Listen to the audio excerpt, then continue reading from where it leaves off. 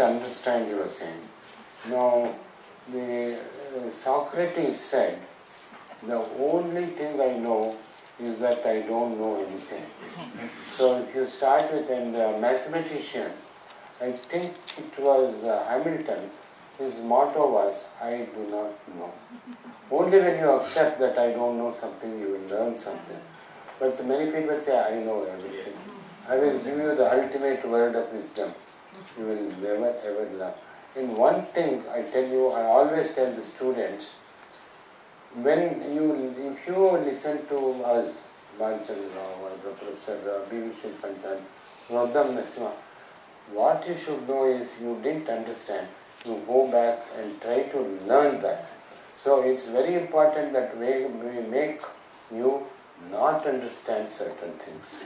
Then you must go, but it's on your, it's your responsibility to go and learn. That's very important.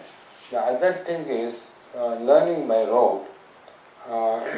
We had a legendary teacher, Professor Vishveshwara will tell you, he was his guru also.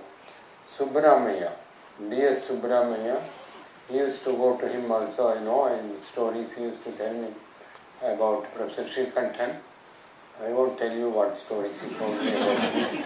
Anyway, he once told that learning by rote, in one class, high school or college or whatever, I don't know where you learn. So one teacher started saying, he said, kinetic energy is half mv square. So he made the students repeat. Everybody said, kinetic energy is half mv square. So he made them repeat about half a dozen times. He was very happy.